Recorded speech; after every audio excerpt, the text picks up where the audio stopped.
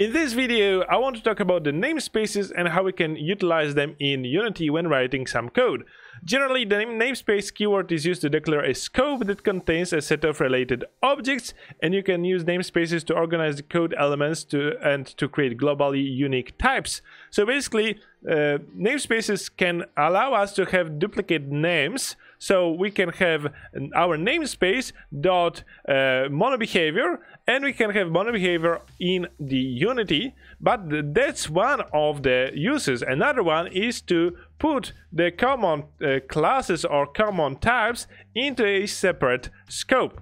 In this inventory system project, we have used the model view controller to separate the UI, so the UI page, so what we see when we play the game. So here are the UI elements that we want to use to display the data about our UI items. But at the same time, I have the model, which is scriptable object that represents the item and the inventory itself.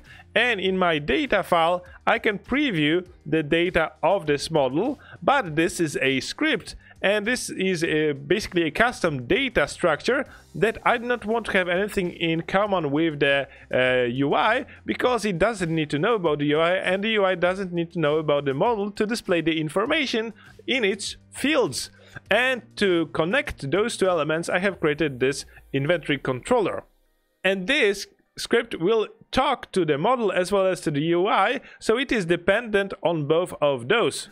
If I open this script up, it will have two dependencies, UI inventory page and the inventory SO script that is custom data structure. So it has the dependencies on both of those, but it is outside of any namespace. So if I wanted to separate my inventory system from other parts of my code, what I could do is select, for example, this inventory controller, right click on this and quick action, and I can use the move to namespace quick refactoring, and I can create, for example, inventory namespace. If I click OK, now my class will be put into the inventory namespace. If I go to the UI inventory page, right click and go to the definition, it is also outside of any namespace. So again, right click, quick actions and move to namespace. But I know that I want this to be separate from my model, so from the data structure that I have created. So I can type inventory and it will give me the hint that I already have the inventory namespace. I can add .ui.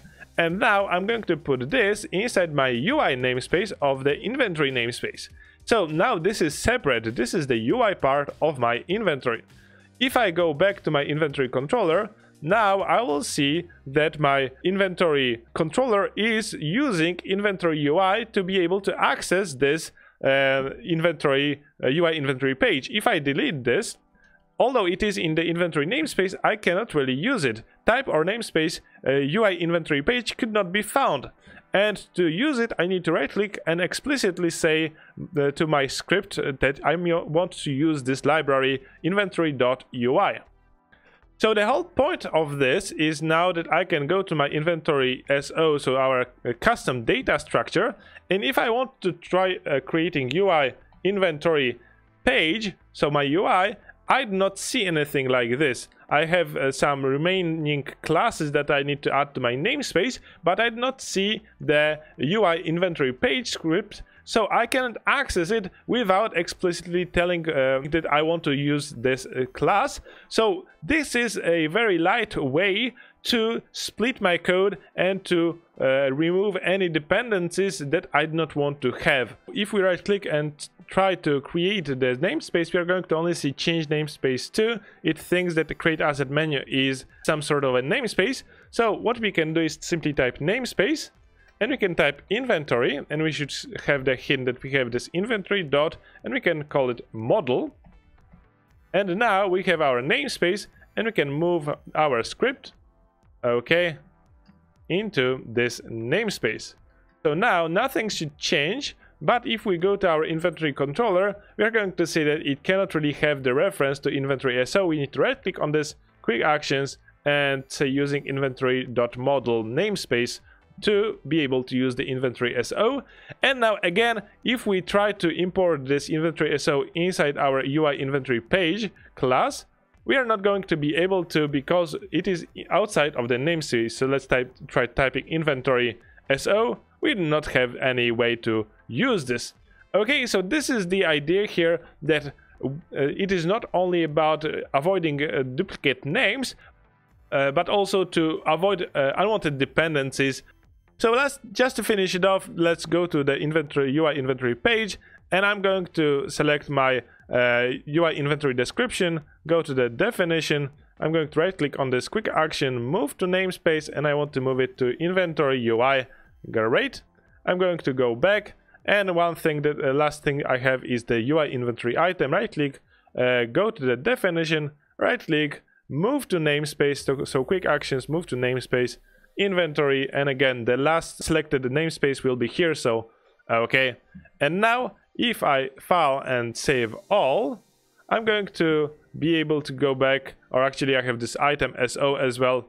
Let me move it to namespace, inventory, and I want to have this in the inventory model namespace, and I will move it here. Ctrl X, Ctrl V, save this file, save all, and basically there is nothing fancy here. It is just about organizing your code. I can still press play, and if I press I, everything should be working as expected. In the next video, we are going to start implementing more functionality to our UI and to exchange better information using our inventory controller between the inventory model, which we also need to expand with other functionalities like stacking different objects onto separate stacks. Okay, see you in the next video.